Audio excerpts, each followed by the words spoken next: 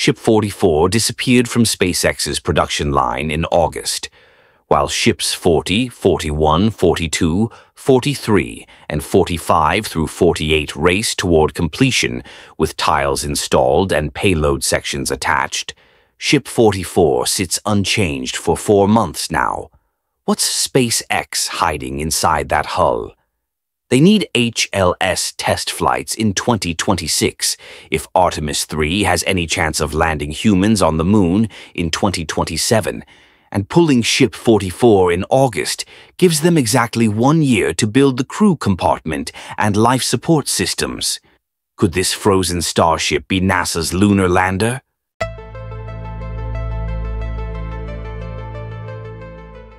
Let me walk you through why this matters more than any other starship sitting at Starbase right now. SpaceX's production floor tells a story. Ship 40 stands complete with its full tile blanket gleaming under the bay lights, already mated to its payload section.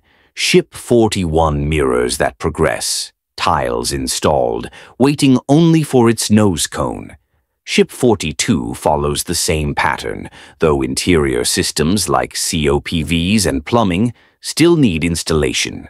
Then ships 43, 45, 46, 47, and 48 fill out the lineup, each at various stages of completion. That's 8 starships actively progressing through SpaceX's assembly line right now, nearly double what they launched in all of 2024. And then there's Ship 44, sitting exactly where SpaceX placed it in August. No new tiles, no payload section progress, no visible changes at all for 4 months straight. Here's what makes this pattern impossible to ignore. SpaceX doesn't pause production without reason. Their entire philosophy centers on rapid iteration and continuous improvement. Every ship teaches them something for the next one. Every delay costs money and momentum, so when a starship gets pulled from the fastest production pipeline in aerospace history and sits untouched while 8 others race past it, something significant is happening behind those bay doors. Now let's talk timelines, because this is where Ship 44's story intersects with NASA's most critical deadline in decades. SpaceX launched twice in 2023, Flight Test 1 in April and Flight Test 2 in November. 7 months between attempts. In 2024, they accelerated to 4 launches, spanning Flights 3 through 6, March to November. Then 2025 brought 5 launches with Flights 7 through 11. The pattern shows incremental growth, 2 to 4 to 5. Conservative estimates put 2026 at 7 launches, maybe 10 if everything breaks their way. 7 launches means 1 Starship every 1.7 months. Count forward from January 2026, and Flight 17 lands somewhere in July or August. Ship 44 sits 17th in the production sequence. The math lines up almost too perfectly. But here's the piece that turns speculation into probability. NASA's Artemis 3 mission, the one that puts American boots back on lunar soil for the first time since 1972, is scheduled for 2027.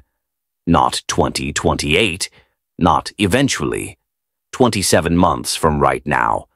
And that mission cannot happen without SpaceX's human landing system passing a full test campaign in 2026. Think about what that actually means. SpaceX needs to build a vehicle that's fundamentally different from every Starship they've flown. No heat shield covering the hull because it's never coming back through Earth's atmosphere. A complete crew compartment with life support, sleeping quarters, airlocks, and all the systems needed to keep astronauts alive for days in lunar orbit and on the surface. That compartment sits in the nose and the payload section below it, exactly the areas where Ship 44 would need the most extensive internal modifications. SpaceX released renders of this configuration. The WA team turned those renders into animations months ago. We know what they need to build. A starship that can refuel in orbit, coast to the moon, land astronauts, and serve as their habitat until Orion returns to pick them up.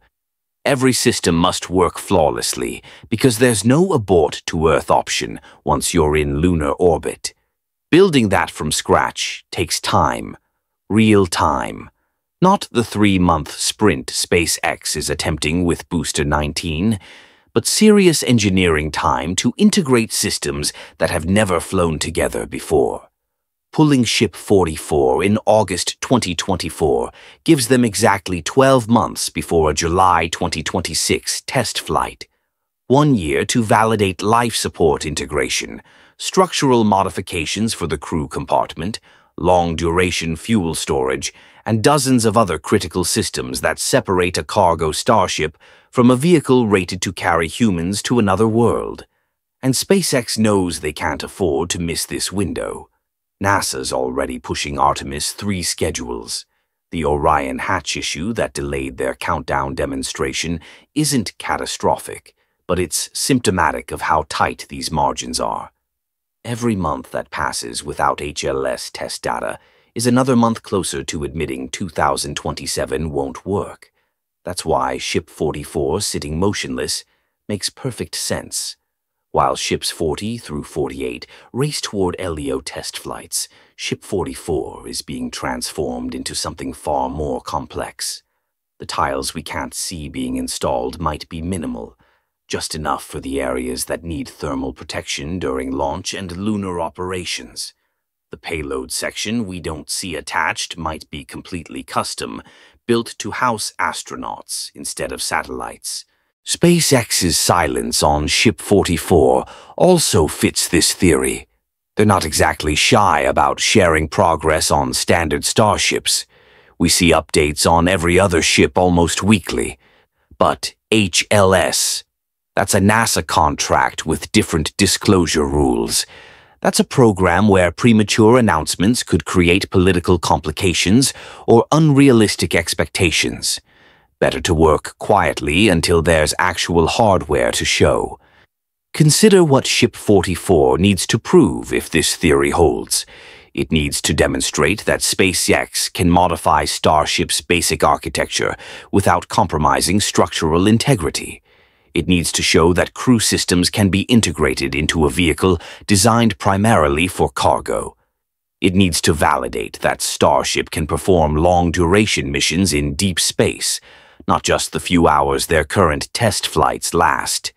And it needs to do all of this while meeting NASA's human rating requirements, which are exponentially more stringent than anything SpaceX has faced with Dragon. Meanwhile, Booster 19 is proving something else entirely. SpaceX didn't slow down after whatever happened to Booster 18. They're building Booster 19 as a near-identical copy, racing to stack it before year's end. That's a 3-week timeline for a vehicle that previously took 3 months. The message is clear. Booster 18's issue wasn't a design flaw requiring extensive rework.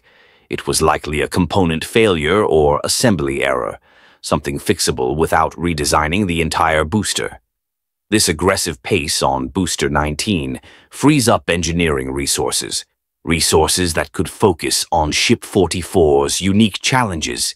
It also confirms SpaceX's confidence in their Block 3 design, which is critical because HLS will use that same basic architecture.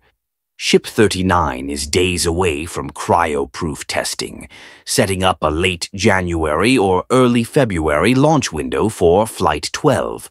That keeps the production line moving, generating data and flight experience that feeds directly into HLS development. Every landing attempt teaches them about propellant management. Every re-entry provides thermal protection data. Every flight proves systems that HLS will need. But Ship 44 doesn't need to prove those things. Ship 44 needs to prove it can keep astronauts alive in the most hostile environment humans have ever worked in, continuously since Apollo. That's a different mission entirely, and it requires different testing, different timelines, and different priorities. So is Ship 44 really the first HLS Starship? The evidence stacks up compellingly.